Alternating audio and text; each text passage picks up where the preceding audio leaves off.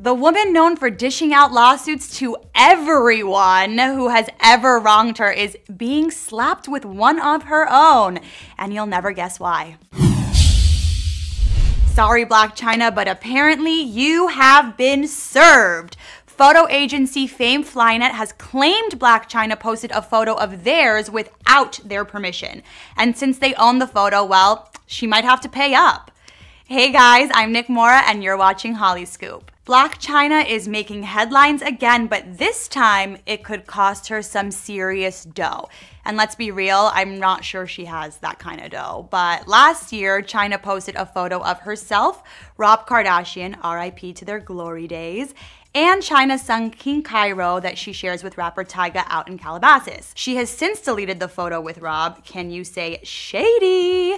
But this photo remains on her Instagram. The problem is that when Chyna posted Fame Flynet's photo to her Instagram page, she didn't give the photo agency any photo credit. I mean, it's a cute photo, but did you need to post this? Guys, tell me, is this even Insta-worthy?